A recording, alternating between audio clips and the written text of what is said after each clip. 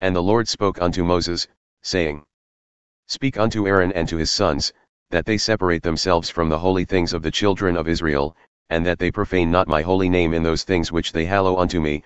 I am the Lord.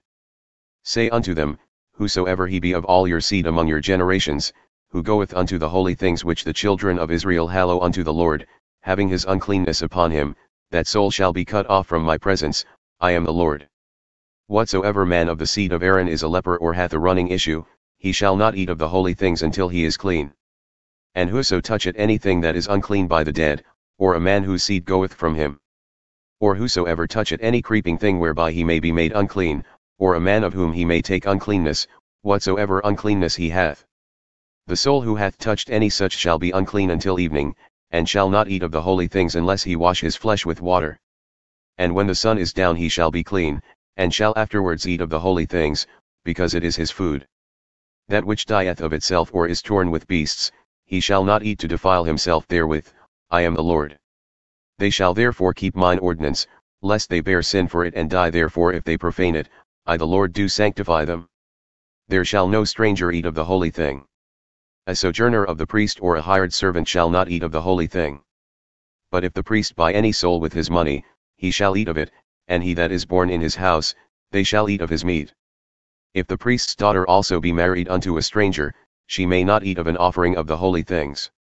But if the priest's daughter be a widow or divorced, and have no child, and is returned unto her father's house as in her youth, she shall eat of her father's meat, but there shall no stranger eat thereof. And if a man eat of the holy thing unwittingly, then he shall put a fifth part thereof unto it, and shall give it unto the priest with the holy thing. And they shall not profane the holy things of the children of Israel, which they offer unto the Lord, or allow them to bear the iniquity of trespass when they eat their holy things, for I the Lord do sanctify them. And the Lord spoke unto Moses, saying, Speak unto Aaron and to his sons and unto all the children of Israel, and say unto them, whosoever he be of the house of Israel or of the strangers in Israel, who will offer his oblation for all his vows and for all his freewill offerings, which they will offer unto the Lord for a burnt offering. Ye shall offer at your own will a male without blemish of the beeves, of the sheep, or of the goats. But whatsoever hath a blemish, that shall ye not offer, for it shall not be acceptable for you. And whosoever offereth a sacrifice of peace offerings unto the Lord to accomplish his vow, or a freewill offering in beeves or sheep, it shall be perfect to be accepted, there shall be no blemish therein. Blind, or broken, or maimed, or having a wen, or scurvy, or scabbed, ye shall not offer these unto the Lord, nor make an offering by fire of them upon the altar unto the Lord.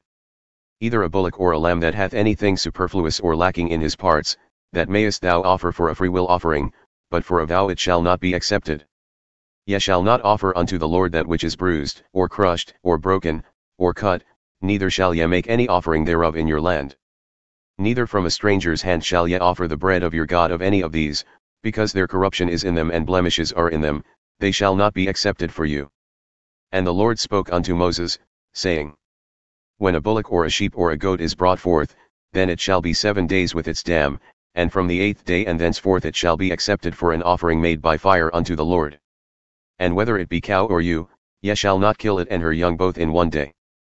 And when ye will offer a sacrifice of thanksgiving unto the Lord, offer it at your own will. On the same day it shall be eaten up, ye shall leave none of it until the morrow. I am the Lord. Therefore shall ye keep my commandments and do them. I am the Lord. Neither shall ye profane my holy name, but I will be hallowed among the children of Israel. I am the Lord who hallow you. That brought you out of the land of Egypt to be your God. I am the Lord.